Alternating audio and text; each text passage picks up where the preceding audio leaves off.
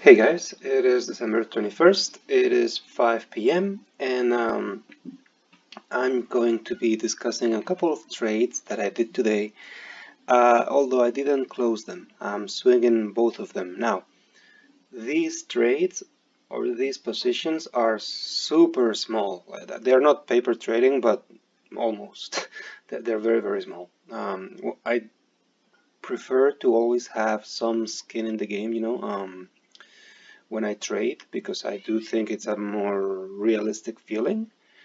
Although I think paper trading is also great. It's great for practice, but when I train, when I try things, I do like to have some real money on the line, even though it's not much at all by any means. Okay, so today the SPY in the morning, here, let me show you this. In the morning, the SPY was gapping down and it came down, and I was looking for plays to the downside. I was looking at AMD at one point. I was looking at McDonald's too, but I didn't. I was not given a clean setup. I was not given a clean pattern, and it just so happened that eventually the SPY turned around and it started to grind up, and it actually closed very bullishly for me. In my who knows what can happen, but I do believe we go up from here. Okay. Now, so the SPY turned around, and I changed my focus from plays to the downside to plays to the upside. Again, I wanted, okay, well, in this case, I wanted Roku, but Roku had left without me in the morning and it didn't look back, so yeah, I couldn't get this one. Instead, I tried two things. First, I tried CREE, C-R-E-E. This is where I went in the 5-minute candle, in the 5-minute chart.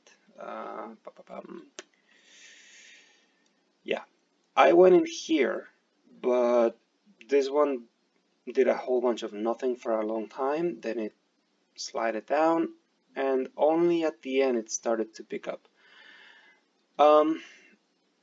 If this was a regular sized position, I would be out, but it's very small, and I do think that we can go up from here, right? This is, yeah, where we are at all-time highs. The momentum is pushing up. Yeah, I think there's a good chance we go up from here.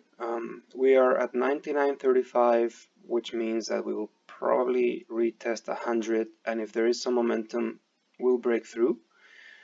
Or that's my guess anyway.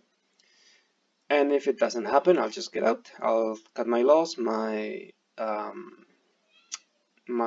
options expire on the 31st. So yeah, there's still plenty of time for this play to work. If, by the way, you hear a cat in the background and a giggling lady, that's my cat and my wife. So yeah, I don't think they're gonna say hi, but they are there. Okay, you guys might have heard that. Okay, good, moving on. PIC, P-I-C. All right. Sorry, hard to focus. Okay, so again, I went in on the 5-minute chart, and this one, I really, again, like this is super tiny, but this is a penny stock. There was a huge gap up here, and I caught this when it was already up like 26%, something like that. Which, I mean, realistically speaking, how much higher up can it go? Well, who knows? Being a penny stock, who knows? I do believe that we go up from here, even though I do see a little divergence here. Maybe not so much. No, it's okay, because these are lower highs. But penny stocks, I don't know if you guys have any experience with them. They do their own thing. They do their own thing, and technical analysis works to a degree. It's more momentum based, and I see momentum here, right? So again, I have the $20 calls January 15th, so here there's really a lot of time, a long time for this to work. And I have the $20 calls. So will we push through $20? Let's see. This is all-time highs. We are super extended, yes, but look at this volume. And I mean, this stock moves. It's not that when it goes up, it's not a one and done, right? So who knows what might happen? I have no idea if this trade is gonna work out or not, but my thesis is that we're gonna break 20 and maybe go up to 21, 20, I don't know, maybe. And if it doesn't happen, then whatever, I'll just cut my loss. That's what risk management and capital management are for. And now that I mentioned that, I wanted to say that lately I'm not too happy with my results. I feel like my system is struggling a little bit. It's nothing that has me worried because, you know, these things happen. No system performs perfectly in every market condition.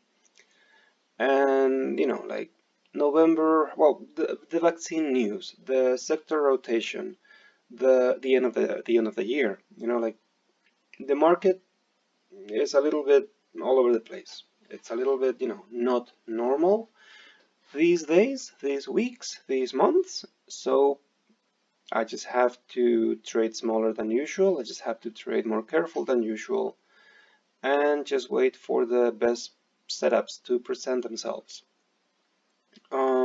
Yeah, no, I think that's about it for today, guys.